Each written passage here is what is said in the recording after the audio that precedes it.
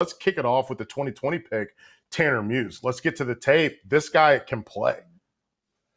You know, he's an interesting player. And when I look at him on the hoof, reminds me of a guy that I played against in college. He was at Stanford. His name's John Lynch. Now, I'm not saying that this Ooh. guy is John Lynch, but the way he has this roaming, the smarts, sort of used in the box, big guy at 6'2", 229 pounds, and he can come at you. Watch the way he's able to key in diagnosis play. He doesn't get fooled with all the trash and all the crossers. He sits tight, identifies, waits for the quarterback to declare, and then he triggers. It shows you how smart this kid is. I'm just going to say when he does this, I know what he's doing. He's blocking the quarterback's ability to see that one player. He doesn't want him to hit that guy that's right behind him. He knows there's someone behind him. He doesn't want him to hit the guy behind him, and he wants to force that run, and he knows he bought his defensive line a little bit extra time, and then he closes. And I think the close is the part that is the most important in the NFL, right? Because everybody talks about speed in the league, and he's showing that he's got a little bit of speed to play with.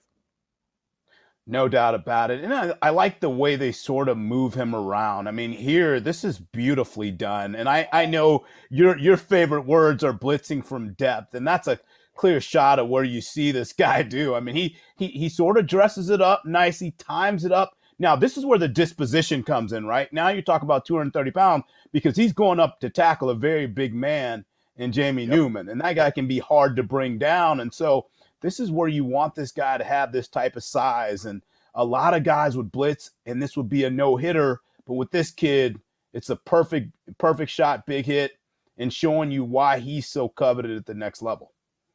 Yeah, I love that he can play down in the box, blitz from depth, as you see, hold the disguise a little bit longer. And I will say this, he is from Belmont. He is from South Point High School. So North Carolina, stand up. We always stay in our cribs all day.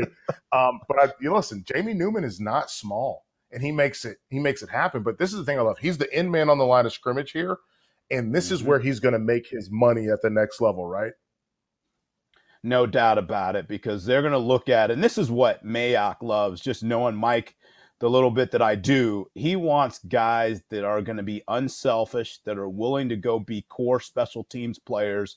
Clearly, we know Tanner Muse can do that, and a guy that's going to give you his all. They want good locker room guys, and there's a reason Antonio Brown didn't stay there that long. They're building a culture, and you build a culture with guys like this who can come in, play with the right attitude, play with the right temperament, and make plays.